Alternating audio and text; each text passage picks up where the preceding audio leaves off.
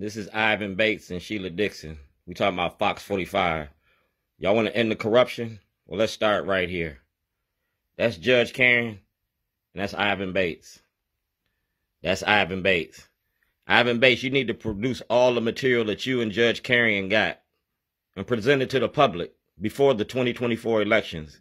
You can't have this information and not release it to the voters. That's voter suppression. You feel me? That's voter suppression.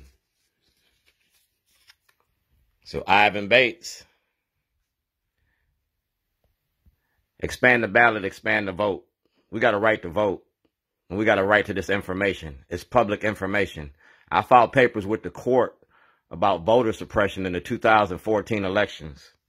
It's about Governor Hogan, Nick Mosby, Marilyn Mosby. That's Ivan Bates and Shorty, and that's me. I own me, all the parts of me.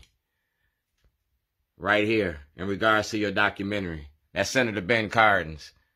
That's Shorty, pull your mask up. And that's Governor O'Malley. We talking about voter suppression. That's 2019, right here. United States Department of Justice, Johnny Oleski, asking for a federal investigation into my incarceration. That's Governor Westmore. So everything that Governor Westmore got, everything the Department of Justice got, everything you got to turn over. Everything Mosby got, you got to turn over. Making a documentary ain't against the law. We talking about slavery then and slavery now. The 13th Amendment and how you use the 13th Amendment to incarcerate us. If Trump can go to court, so can Scott Shellenberger. It's like a Toy Story.